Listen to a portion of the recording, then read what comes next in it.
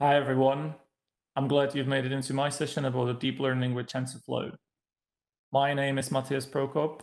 I am the principal architect in Natilik. I started off as a founder of Bubakov. I've been always focused and really enjoyed anything around the Linux and open source. Recently, I'm working for the company Natilik and focus mainly around the data center and DevOps and network automation. So what we will do today, I will walk you through how the TensorFlow can be used for car plate recognition. I will introduce you to the TensorFlow. I will explain you what are the differences between the TensorFlow and TensorFlow Lite, what are the data models and data sets, and how you can actually make the data models out of the data sets, how the TensorFlow and car plate recognition will work, and what we can improve in the future. So what do we want to actually build? We want to build a device which can recognize the car plates. Basically, what we want to do is when we will see the car, we will recognize the car. And after we will recognize the car, we can focus on the car plate and do the OCR. We want to read the car plate. When we will have the information from the car plate, we will send those data into the database and we will collect those data and present them in some front end or process them in something more advanced. For the start, I've decided to use the Raspberry Pi. The reason is that ARM devices are great for proof of concept. You can basically build the software, and then when you're ready for the production, you will replace it with something more powerful, and it can run nicely on the edge. We will use the camera, which is available for the Raspberry Pi as well. And we will need a data set. Data set is something which I will explain in the future, but essentially data set will be collection of the pictures, car plate pictures and cars pictures. And we will need a GPU. We will need loads of GPUs. If you are building the data model from the data set and you are learning your data model, you will need loads of compute power to produce those data models. In my experience, the easiest way is to use the GCP virtual machines. You can see more details about how to use the GCP for building data models in the next few slides. So what is actually the TensorFlow? TensorFlow has been developed by Google and used by Google, but also by other companies like Uber and Spotify. The reason why different companies are using it for different use cases is that it has the various applications. You can use it for the object detection, which is going to be our case, but you can also use it for the text classification. You can read the text, you can classify the text, and you can do the face recognition as well, which can be, especially nowadays around a COVID, very helpful when you need to, for instance, recognize if somebody is wearing the face masks, or if you need to know who that person actually is. And once the training is done, TensorFlow can be run on many different platforms. So in our case, we will be running it on a Raspberry Pi. But if we're going to decide in the future to replace that platform for something more powerful or actually something more compact, it's going to be much easier for us to do than with some other products. And it can incorporate many different APIs to build at scale deep learning architecture like CNN or RNN, which are the object detection tools. So a little bit in detail, what is the data set? Data set stays for a large collection of small pictures. I'm saying small pictures because I came into many issues when I started to use the large collection of medium-sized pictures. TensorFlow doesn't like it, and sometimes it's having the issues with building the data models from the larger pictures. We need the pictures of cars and car plates from the various angles, scales. We need to add some noise levels into it, and we need the various picture qualities. So the best pictures always doesn't mean it's the best for building your data model. You need to make it sort of difficult for the computer to build a data model, like in the real world. And pictures needs to be named and annotated. I will explain a little bit more in the next few slides how you can annotate the pictures, how does it look like. And then we will test and train those pictures. So you will need to split your pictures into the two categories. One will be for testing and one will be for training. So when you will be training your data model, you will have a set of pictures which you will be using for testing, and constantly improving that data model. There are multiple techniques for how to improve your data set, and I will try to explain in here how this can be done. You can use various angle scales and noise levels.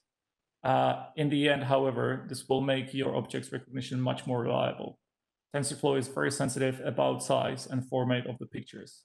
I have found out the hard way that if TensorFlow doesn't have the right inputs, it will be unstable or it will be just hang and do nothing. Anyway, back to our data set. How does it look like?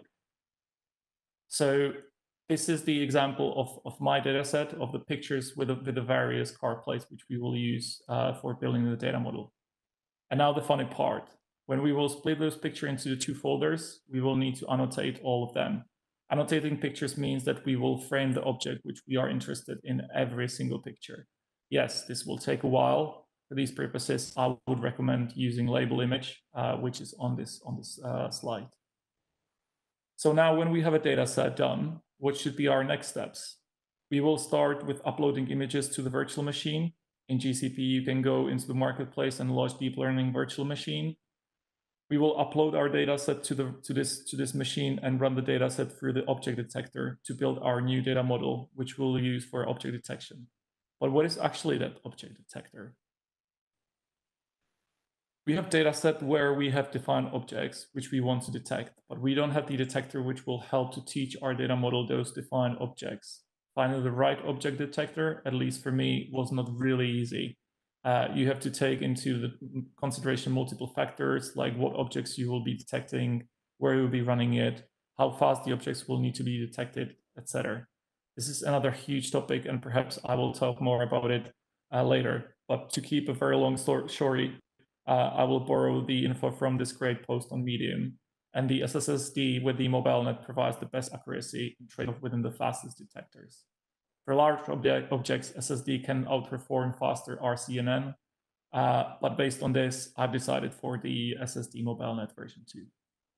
All right, good stuff. We're finished with the preparation, and we can finally start to build a data model. In my case, I've decided on a virtual machine in the GCP, as I mentioned, so let's look at it. This is how it looks like when it is done. We will run the command to start training our module.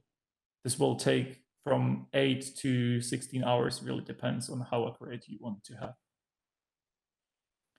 On this next slide, I'm showing you the high-level summary of commands which you will need to run to build your data model and convert it into TensorFlow Lite. I would recommend to visit the code exchange where I've shared the more details about each command and a little bit more details about each of these steps. So this was fun. We have a data model and we can now run this command. And this is what we will get. We can recognize the car plates on each of these cars. That's a great start. Our next step will be to crop the recognized car plate and run the OCR on top of it.